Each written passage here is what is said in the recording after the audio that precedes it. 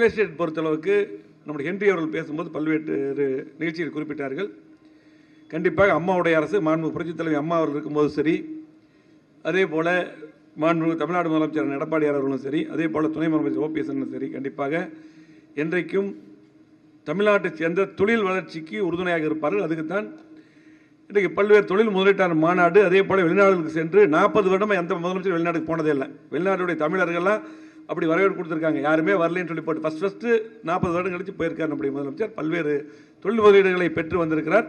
ஆகவே நம்ம ரியல் எஸ்டேட்டை பொறுத்தளவுக்கு நம்மளுடைய இந்த தொழில் நல்லா இருந்ததுன்னா எல்லா பக்கம் பணம் நல்லா இருந்து எல்லாமே மக்கள் நல்லா இருப்பாங்கன்ட்டு ஒரு எல்லாத்துக்கும் அந்த மாதிரி ஒரு தெரியும், அந்த கருத்து எப்பவுமே இருக்கும். ஆகவே இன்னும் என்னென்ன உதவியாக இருந்தாலும் அம்மாவுடைய அரசு நாங்கள் உறுதுணையாக இருப்போம். நாளைக்கு நான் பார்த்தீங்கன்னா எங்களுடைய உள்ளாட்சித்துறையில் மின்னாளுமை பரிசு governace மூலமாக நல்லா பண்ணதுக்காக நாளைக்கு எங்களுடைய துறைக்கு விருது வாங்க நான் டெல்லிக்கு சென்றிருக்கிறேன்.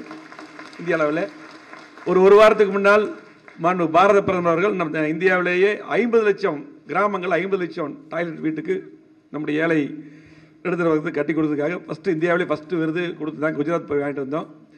அதே போல் அங்கன்வாடிகள் ஸ்கூல்கள்லாம் பணம் அதுக்கு கொடுக்குறாங்க. அதுக்கு தான் அவசரமாக செல்ல வேண்டியது. இருந்தாலும் இன்னும் கொஞ்சம் நேரம் இருந்திருக்கலாம்.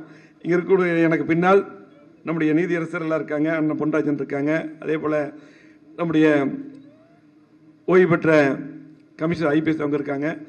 ஆகவே என்றைக்கும் உங்களுக்கெல்லாம் உறுதுணையாக இருக்கும். நம்முடைய ஹென்றி அவர்கள் உண்மையாலுமே ஒரு பிரச்சனையை எடுத்துட்டா அதுக்கு சின்சியராக இருந்து அவர் கூட இருக்கிறவங்கெல்லாம் தொடர்ந்து அதுக்காக முயற்சி செய்து இந்த தொழிலுக்கும் இதில் இருக்கிற அத்தனை பேருக்கும் மேம்பாட்டுக்காக நல்லா பாடுபடுவார். ஏன்னா 2-3 பிரச்சனை நான் பார்த்தவங்கள உடனடியாக தொடர்ந்து, ஏன்னா பார்த்தீங்கன்னா அவர் சொன்ன பிரச்சனையை நம்ம அதை போய் முதலமைச்சர் சொல்கிற வரையில் அவர் முழுமையாக அதுக்கு ஃபாலோ பண்ணாங்க. நந்தனெல்லாம் கூட இருந்தாங்க.